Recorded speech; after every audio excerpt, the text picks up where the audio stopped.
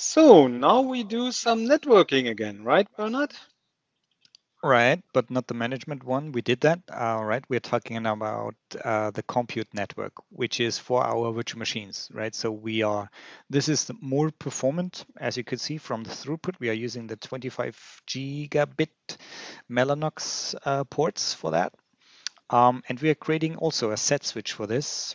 Um, Anything special or an additional thing that you want to mention here, Carsten? Yeah, in a production environment, you usually have multiple switches, so two for the Hmm. two ports. So one port is connected to one switch and the other port to another one. With the set switch, we have only one teaming mode that is switch independent. So we can't do LACP or either channel. The switches don't know that these two ports are going to the same host.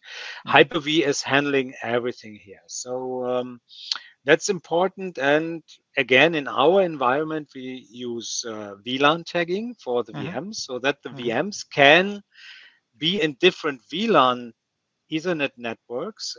They have to present the Ethernet packets with a VLAN tag. So the switch ports have to be in trunk mode or tagged mode. It depends Hmm. on which window you use. So let's switch. Let's switch to my screen. And here I'm logged in, and I have prepared a little bit of a script. It's a very small one. Here we have our name of the switch that we create, the virtual switch. It's called compute switch.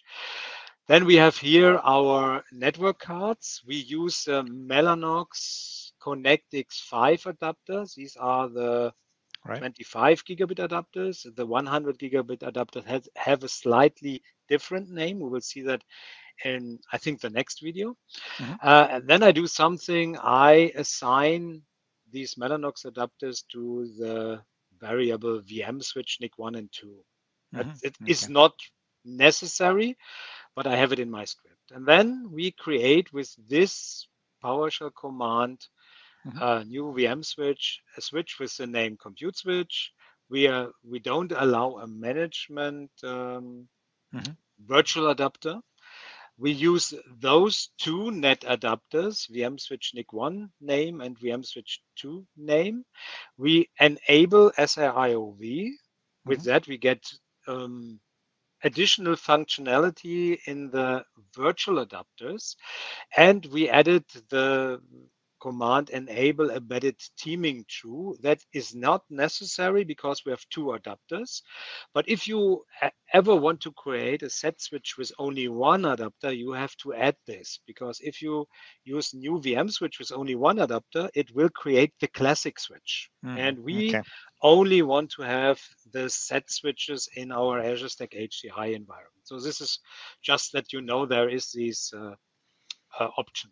So now I will run it, create VM switch. And we get a little bit of an error. The parameter is incorrect. That's so nice. Which one? I think you need to save that one again. You didn't save that one.